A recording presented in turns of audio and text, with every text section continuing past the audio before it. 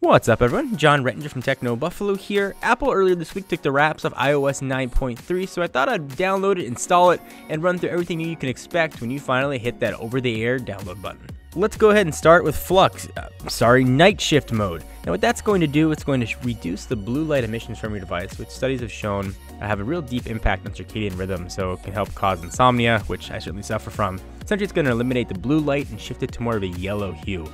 Looks pretty in yellow. Apple now is finally adding 3D touch and quick actions to almost all of their first-party apps, which arguably should have been there from day one. On the iPhone 6s and 6s Plus, for example, the apps that now get 3D touch include weather, settings, compass, and health. There's also quick action options for the App Store and iTunes Store. Probably my favorite update though, the App Store at Quick Action now includes Update All. Should make life a lot easier. Notes got arguably the most useful update though. There's a new option to use Touch ID or a password to protect notes within the Notes app itself. When you flip the sucker on, Notes is going to ask for either the user's password or fingerprint when opening. There's also options now in settings to organize notes by date, edited, date created, or title. So if you store passwords in Notes or the personal information, you can now keep those locked down and secure. The News app is also getting some updates. Apple's made it more customizable for the person that's actually looking at it. The For You section, for example, now includes trending topics and specific picks from Apple themselves to help you better discover content.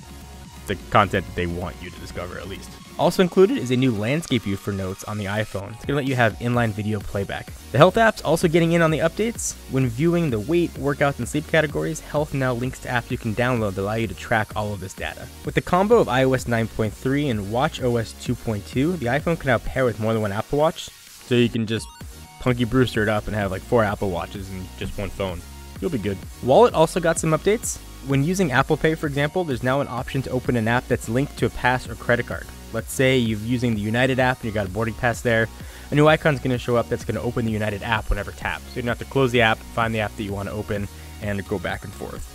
CarPlay is also getting in on the updates. Apple Music, for example, now has new and For You sections to help with music discovery. Maps also has an update now with beta 9.3. It's going to provide you better information on what's nearby. Things like restaurants and gas stations will be just a lot easier to find. So what do you guys think about 9.3? Is there a killer feature you've been waiting for in iOS? Is it another bland update?